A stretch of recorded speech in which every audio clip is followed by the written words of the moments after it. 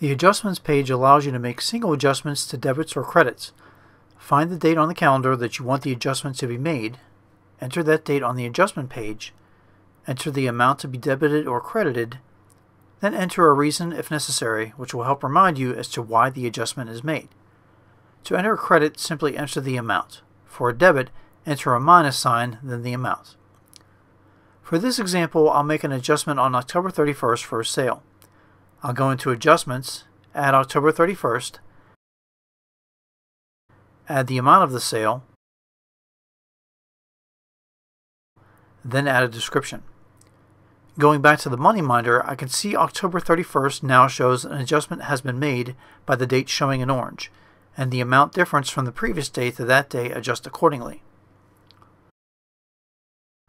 I can do a second adjustment, this time enter a debit on October 24th.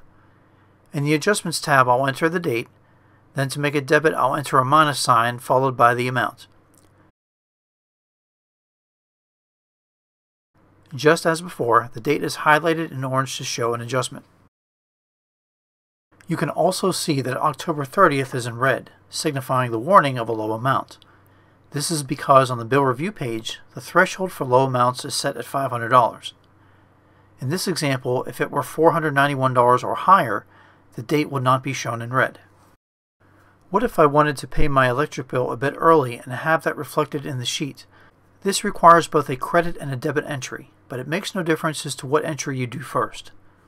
Let's do an adjustment for the date, changing it from October 26th to October 21st. I'll enter a credit of $65 on the 26th to cancel out the payment, then enter a debit of $65 for the 21st to signify the earlier payment date.